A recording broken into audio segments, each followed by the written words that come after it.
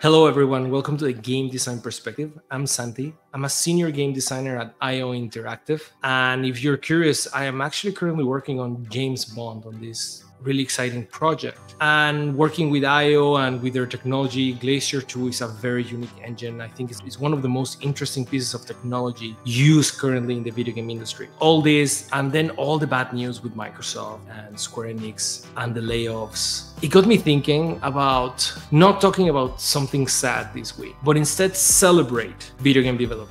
Let's celebrate those studios that teach us, all of us, how to make games in a positive, in a quality way, in a sustainable way. So that being said, I want to start celebrating in no specific order, but with number one, Vanillaware. The number one thing is that when you see a Vanillaware game, you know it's a Vanillaware game, because no other game looks like a Vanillaware game. Their art style, their art direction is incredibly unique. But that's not all they give. Everybody talks about Vanillaware art style, but let's talk about how they dominate genres. You know, they make an action RPG and they make a strategy game and they make a beat 'em up and they make a visual novel, and now they're reviving a style of strategy game that hasn't been done in a while, the Ogre Battle style, and they're doing it so successfully. They're always bringing a high level of quality with that art style, no matter the genre. Their stories are great, their direction is great, their mechanics are great. Their designers can design anything.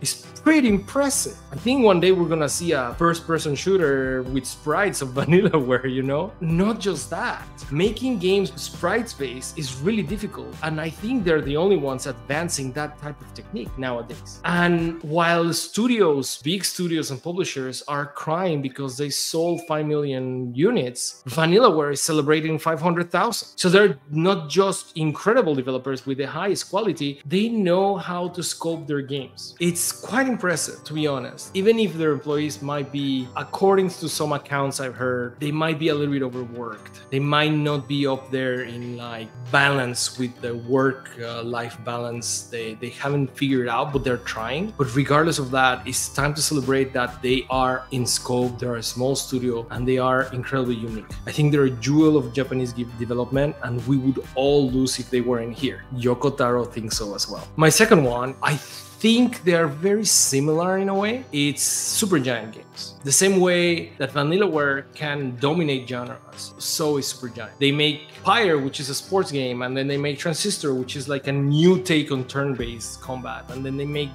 and then Bastion before that, that was an action RPG, but a very unique action RPG.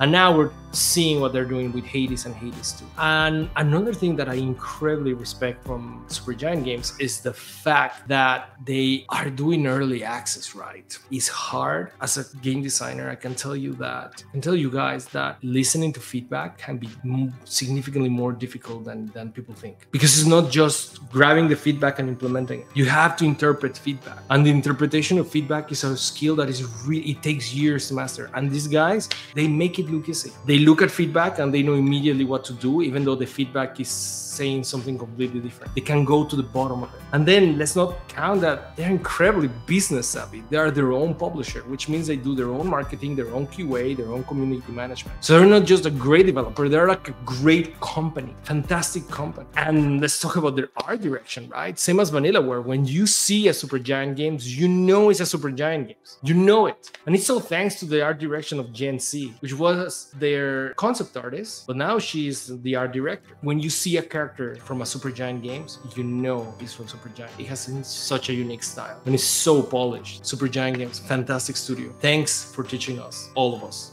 Next is going to be Remedy Entertainment. I think Remedy Entertainment is probably the oldest from the ones I'm going to talk today. Maybe, what an iconic studio. They're not that big, by the way. They're pretty small and they've stayed very sustainable.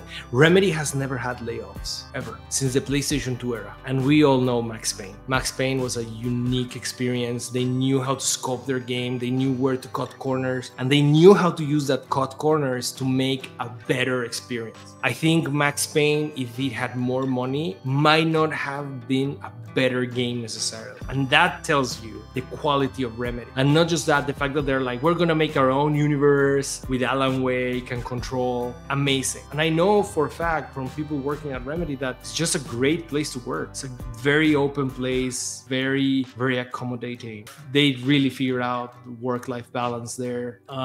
They have that auteur feeling, Remedy Studios. And they always bring utmost quality. They always bring a unique experience. You can grab any game from them and it's gonna be incredibly memorable. You'll never forget a Remedy game. Never. You'll never forget. You might not like them, but you will never forget a Remedy game. And then going with the same trend with the auteur feel, we cannot talk about video game auteurs without talking about Kojima. And we cannot talk about Kojima without talking about Kojima Productions. You can think whatever you want about Hideo Kojima. You can think about whatever I want. But there is a fact here. He started Kojima Productions, the actual Kojima Productions, in December of 2015.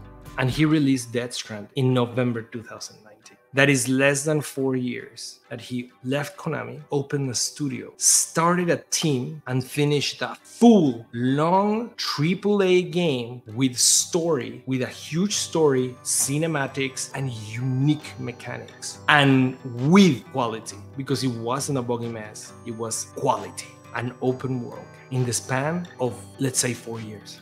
I remember when Sony's executives were saying, I've never seen a game being developed this fast. And credit to the team. But the thing is that Kojima started that team from a small nucleus, which means they knew what type of people to bring. And I know, again, for a fact that their team is incredibly international and incredibly technical and incredibly talented. Kojima trusts them. He has to. There's no way you can create these games without that. Development hell starts and ends in leadership. And the fact that Kojima has been incredibly ambitious, but not in a development hell, is because he has that skill. He knows how to delegate. He knows how to direct. Not everybody can. Surprisingly difficult. I've seen all spectrums of game directors. I've seen them. And the fact that he was able to achieve that much with Kojima Productions, and now he has like a weird portfolio that we do not know of, except like Death Stranding 2. Can't wait to see what he's doing. Sounds incredibly weird. That's Kojima. When you see a Kojima Productions game, you know it's a Kojima Productions game. When you see a Kojima game, nothing feels like it. From the menus, the moment you press start, you know it's a Kojima game.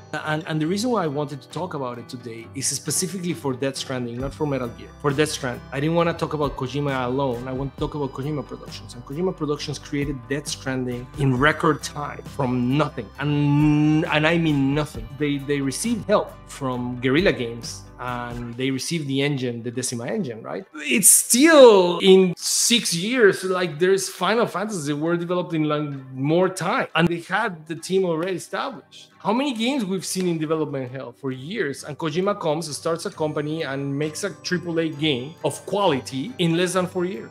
That tells you that he's in scope, and he knows how to scope his games, because Death Stranding is incredibly well scoped. It's very focused. Its mechanics are very focused. You know, he never had something that was out of place because he was focused. It's like, we have money to make this, we're gonna make this. And he knew how to pick the technology that would help him do that, because he saw several engines. He didn't go directly to Unreal like a lot of indie developers. He had the chance to test other technology. And there's a lot of developers that can test technology and still go for Unreal. They didn't go for like the low-hanging fruit of Unreal, and they went and found an engine that was better suited for what they wanted. That tells you from the beginning that the scope of that game was planned. Oh, Kojima-san, hontou arigatou gozaimashita. And finally, I want to talk about another one called Ninja Theory. We know Ninja Theory for Enslaved or Hellblade. And what they did with Hellblade was special. I wanted to talk about them because with everything that happened with Microsoft, I'm slightly scared about Ninja Theory, I'm not gonna lie. And I think Antoniades is no longer there. But the development process of Hellblade is an example for game developers out there. But not just about how to make a game, but how to communicate with your audience. And that's a thing that I haven't seen with a lot of studios. The level of communication that Ninja Theory had with Hellblade, delivering development diaries. Hey, this is how we're doing this. Hey, we're starting a motion capture in our studio with like blankets and GoPros, you know? The way they stretch technology, the way they modify technology in ways that even Unreal adopted. And all that was communicated month after month to gamers. It's completely opposite to what Ninja Theory is now, to be honest. But I want to celebrate that Ninja Theory. I want to celebrate the ninja theory that was making Hellblade. I want to celebrate the ninja theory that was communicating with people, because I think it's the best example I've ever seen of a studio talking with their audience. And I haven't seen it again. We talk about this. One of the reasons why, one of the problems that game development has is silence, is the lack of communication between developer and gamer. And they broke it. They were completely honest. They were like completely open about, this is how we are doing this. This is where the money is coming from. This is what we want to do. This is the references we're taking. This is our studio. This is our goals. I'm pretty sure every milestone that will make this video, this development diary, you all can go and see that ninja theory. And that's the ninja theory I want to celebrate. The one that talked like nobody has ever talked.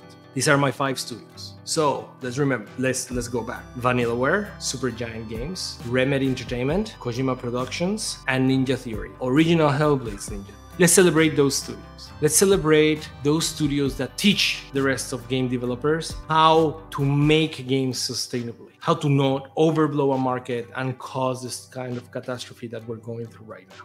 There is possibilities in the gaming industry, but we need to stop making all the same game, right? We need to attack those niches. We need to make different games. All of us, we need to stop trying to pull all demographics, all target markets into this project, because we need to appeal to everyone. If you appeal to everyone, you appeal to no one. And these 5 studios teach us that. I'm Santi. This is the Game Design Perspective. Thank you for listening, for watching. Don't forget to like, comment, and subscribe if you can. My brother and I were trying to grow this channel. We're trying to spread this type of message. We're trying to bring game development to you guys. So thank you for watching. Have a good one.